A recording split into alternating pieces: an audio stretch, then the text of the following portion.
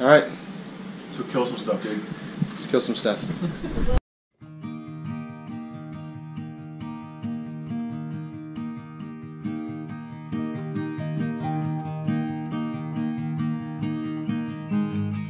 I wanted to see if I could give my children experiences about the primitive aspects of growing up. But I think the best approach is just to take the children out and let them see, and it gave me a chance to just talk about what you can see.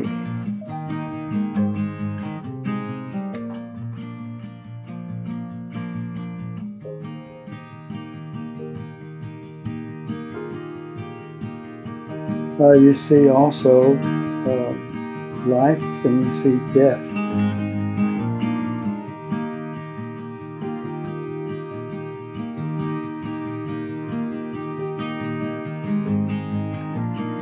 As you get a little older, you're ready to take a BB gun or a pellet gun or a shotgun and to harvest animals like pheasant and quail, dove, and you become aware that those animals are raising their babies also. As they get older, why, they can get out of the car and they can walk in the grass, walk in the sun.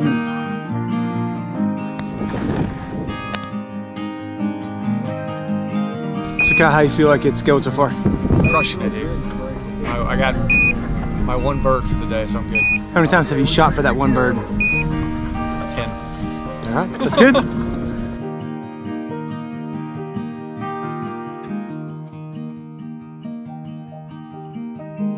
You become aware slowly of seeing all these animals, and that they all depend on each other.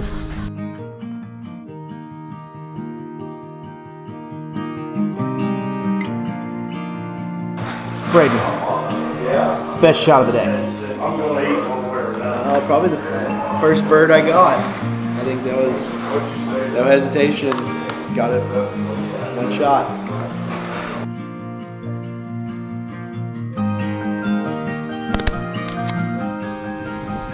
So we're shareholders in the health of the world. It's a miracle, and it's a ever-present experience. Many people don't have a feeling of a dependency upon the wild. There it is. Grandpa, what was your best shot of the day? I assisted in other people's shots sometimes. We did have some community birds. We had a lot of community birds. So out on the right hand side, they took a long shot. We're trying to find the bird. The dog's working on it. Then you think about who made all of this and what is our job. You start thinking about, is there a maker? Is there a creator? And we hope that there is, because how can anything be so perfect? All right, Braden Haggy. How you think you went today? 7 shots, 7 birds. God, people are full of crap in this family. So it was a really good hunt today. I think that certainly I could have shot better. Fortunately, I was with a bunch of dead eyes who don't miss, or at least don't admit to missing. But it was a really good time. I have to get the dog poop off my boots. We can smell you. Y'all did pretty good. Y'all did really good. So, honest assessment. How do we shoot? I've seen a lot worse. It's always a safe answer right there. Yeah. Truth be told, the worst time I've ever had was 3 dead birds on a 24 bird hunt. So y'all beat that. We weren't last. Yeah, I can't complain there. That's awesome. Travis did a good job putting us on birds today. We appreciate it. Thank you very much. What about your best shot of the day? Well, best shot of the day. There was one that was kind of going off to the left. I mean, coyote had missed 2 or 3 shots at it. What do you mean the one I shot And for it you? was probably 60, 70 yards away, and I cleaned him out. After Kyle missed 3 times. Completely made up story. Right now, Kyle, you look like $1 million. Thanks. Yep. So, any lessons from today's hunt?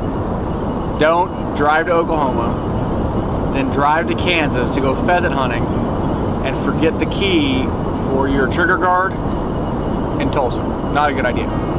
So you would have done a lot better here if you were not hunting with a borrowed gun. Oh yeah, it's totally the wrong gun. I mean, I went from I had to adjust from a 12 gauge to a 16 gauge, from a pump to a semi-automatic. I mean, there's all barrel length. I mean, there's so many factors. It's just hard. Clearly, all of those things seriously impacted your shooting today. Yeah, it's all I, of course, I don't have the same excuse. I'm just bad. All right, dude, what's going on here? So we were trying to prepare some of these delicious pheasants that we shot. Trying to make a feast for everybody else. I would say this one. I think this one got shot pretty hard. We're gonna soak them in milk for a little bit, and then we're going to fry them up. Hopefully they will be delicious, and hopefully our family will feel like we're real providers.